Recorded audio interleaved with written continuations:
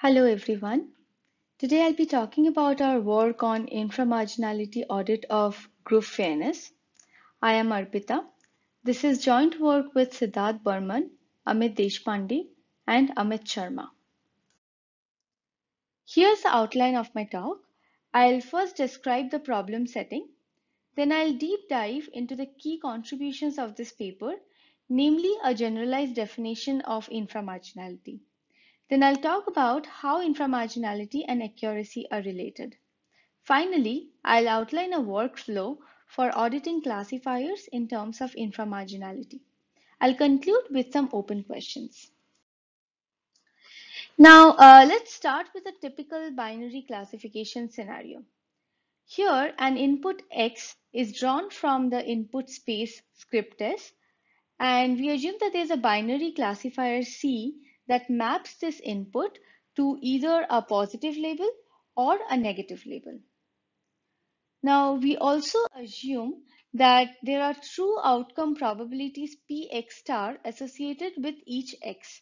So this Px star can be interpreted as an inherent probability of the individual X to be in the positive class.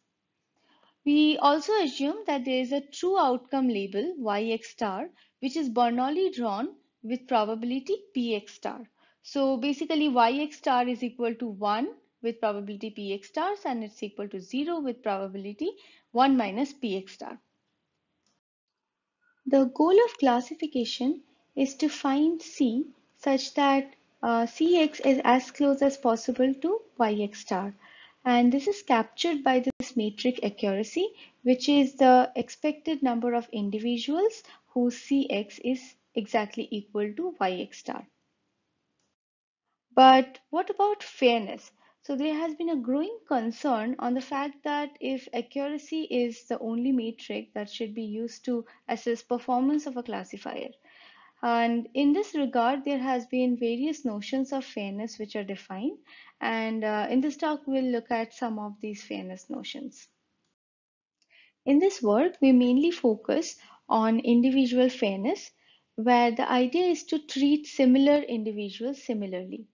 For example, let's say you have two instances, x and x prime, and they are somehow similar, then their corresponding predictions from a classifier C should be also similar. So Cx and Cx prime should also be similar. That's the idea. So on a similar note, there has been another fairness notion defined in the literature, which is known as single threshold fairness.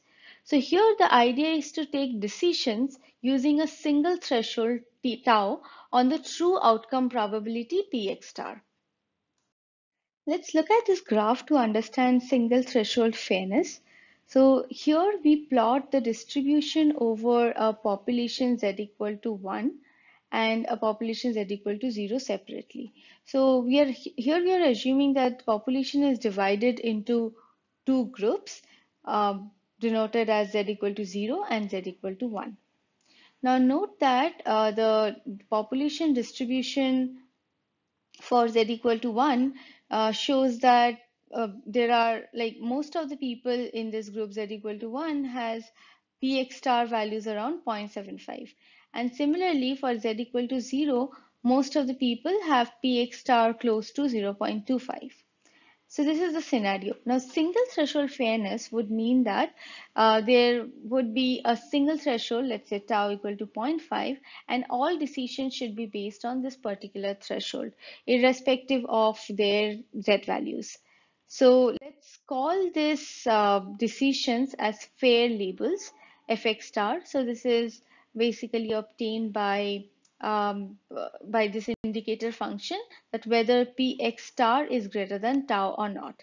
And note that it does not involve any group membership inclusion.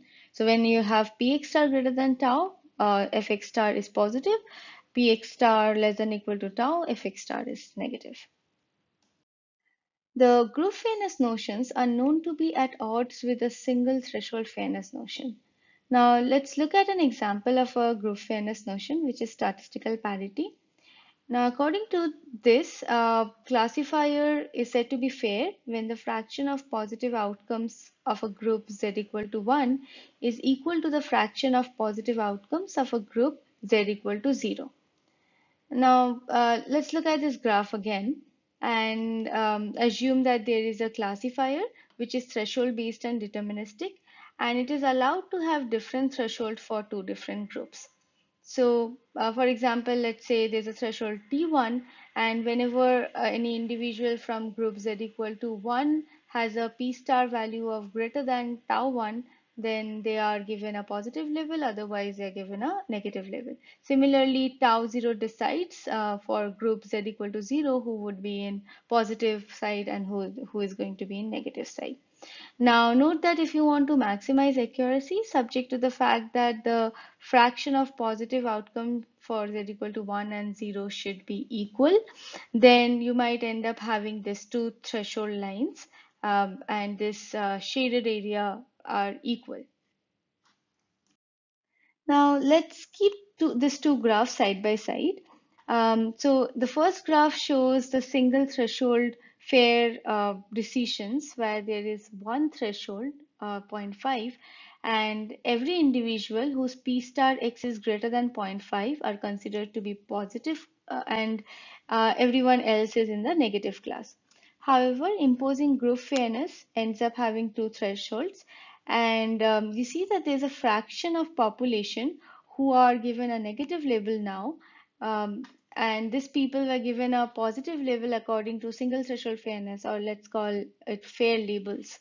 Um, Now, what we want to do is measure this fraction of people who are getting a different label because of imposing group fairness.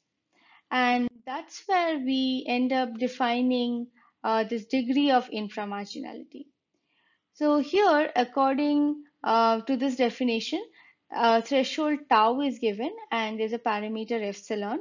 So the degree of inframarginality is denoted by eta epsilon c for a classifier C, and it is defined using this expression, which can be interpreted as an extent to which the classifier's outputs Cx differ from the ideal fair labels Fx stars for those individuals whose Px stars are more than epsilon distance away from the threshold T. Now let's go back to the graph to show how do we interpret inframarginality when epsilon is equal to 0. So epsilon equal to 0 means that we are looking at all the data points together and then trying to find the fraction of people for whom Cx differs from Fx star values. And this leads to this particular red dotted region. Similarly, we will now see what happens when epsilon is equal to zero point 0.1. So here we are going to look at all px stars values which are more than zero point 0.1 distance away from the threshold tau, and let's assume the threshold tau is zero point 0.5.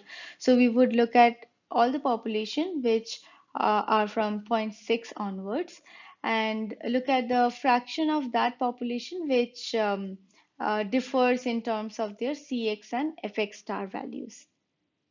Now, note that these values are important to understand the effect of group fairness when we consider single threshold fairness as the fair labels. Thus, our contribution is to conceptualize these ideas by defining the degree of inframarginality and providing theoretical guarantees around the closeness between inframarginality and accuracy.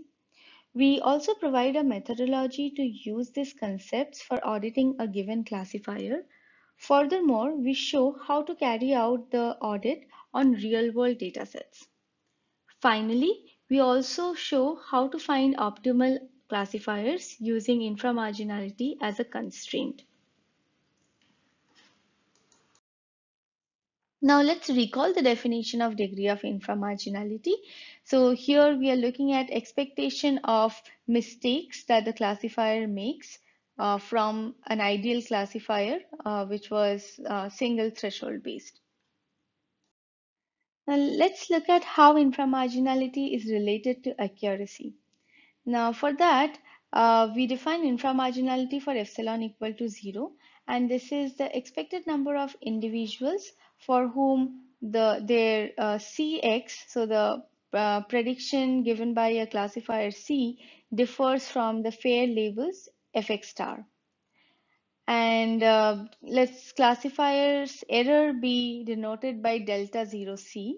So here it shows the expected number of individuals for whom the predicted label Cx differs from its Yx star values. And note that this delta 0C is the standard classification error, and this is actually equal to 1 minus accuracy. Now, let's also define Bayes error and as delta 0 star. And this is the expectation of the number of individuals for whom Fx star and Yx star differs. Now, given classifier's error and Bayes error, we show that we can bound inframarginality. So here the upper bound shows that if you have a very high accuracy, that is, if you have low error rate, then the inframarginality is also low. And the lower bound shows that as C deviates from the highest possible accuracy, its degree of inframarginality also increases. Now, this dependency between inframarginality and accuracy also shows that inframarginality has some trade-off with group fairness, since accuracy is known to have some trade-offs with group fairness directly. So now let's look at an example to understand how inframarginality and group fairness can have a trade-off. So let's look at this example. So this is a synthetically generated data set with two features, V and U, and this is a scatter plot of all the data points here. So let's say there are two types of groups here, Z equal to 1 and Z equal to 0. So Z equal to 1 is the red group for which the positive and the negative labels, so positive labels are plus and negative labels are 0. So they kind of overlaps and there is no linear classifier that can easily classify this positive and 0 labels. On the other hand, let's look at this blue group, which is Z equal to 0. They are quite linearly separable.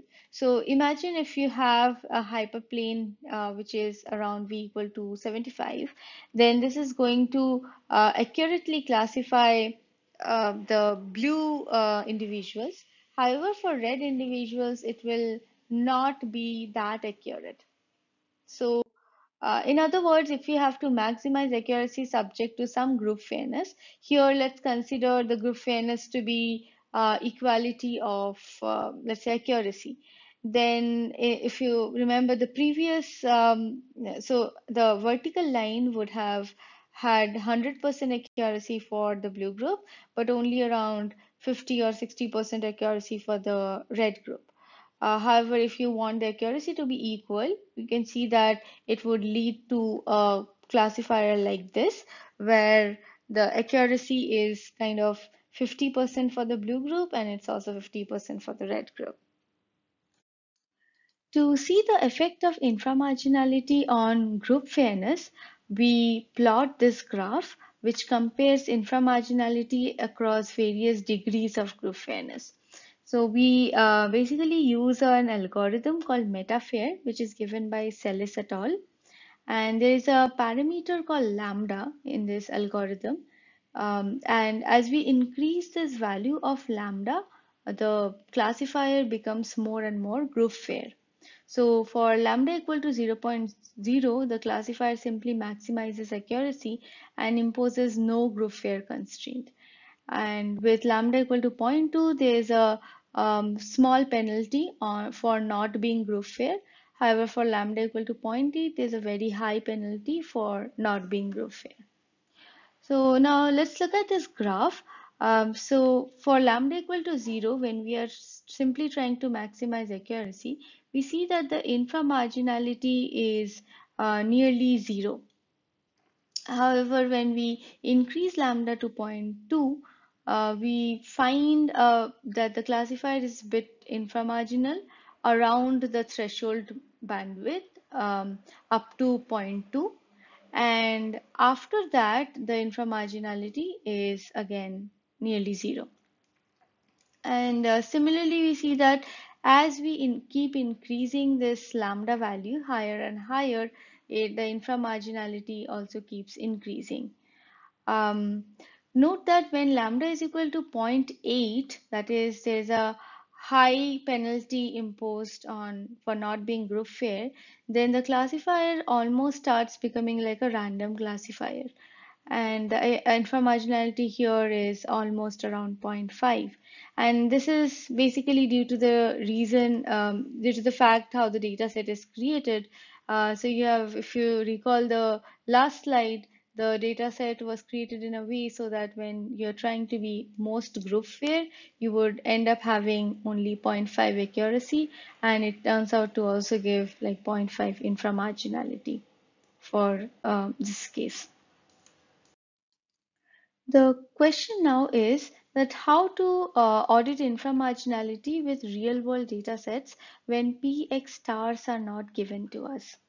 So what we propose is that we can estimate P hat x that maximizes accuracy, and then compute the fair labels f hat x by putting a threshold of half on this p hat x. Note that this half is not strict, so we can have different threshold in place of half. Now, after we have defined f hat, now we plot this surrogate inframarginal value, which is eta hat, which is the expected value of the difference between Cx and f hat x. So this replaces f star x, and also we replace p star with p hat x that maximizes accuracy. Now, the reason we can use this surrogate instead of the actual eta epsilon c is because of the theorem where we show that the hat eta, the surrogate value is actually bounded by the true eta value by some additive error. Using this theorem, we now show how we can audit a real-world data set. So in this slide, I'm showing you the results that we have got for the adult income data set. So what we do is we have compared several group fair algorithms and plotted their inframarginality values. Of course, these are the surrogate inframarginality values. And we see that adversarial debiasing has the lowest inframarginality among other classifiers, followed by reweighing and then reject option classifier, and metafair with lambda equal to 0.8 shows the highest amount of inframarginality. Now, one can look at the actual statistical parity difference as well as the inframarginality values to kind of figure out which classifier should be best used for this data set. For example, here we see that reweighing has zero statistical parity difference, and it also has somewhat lower inframarginality. So maybe this is one of the classifier that could be used for this income data set. So the takeaway from this talk is that the inclusion of inframarginality as an individual fairness metric should be considered in the growing work on auditing fairness for algorithmic bias. Some of the open questions here are whether there is any theoretical dependence that can be shown between various group fairness notions and inframarginality. And second is our work do not capture the true risk due to external interventions or omitted variables. So audits for inframarginality with these factors into consideration may be a good direction to look at. So here's the summary of our contribution. So we provide the definition for the degree of inframarginality. We show how inframarginality and accuracy are related to each other. We provide a method for auditing inframarginality and show how to do it on real-world data sets. We also have some results on finding optimal classifiers under inframarginality constraints, which I have skipped in this talk. Finally, we would like to gratefully acknowledge the following grants.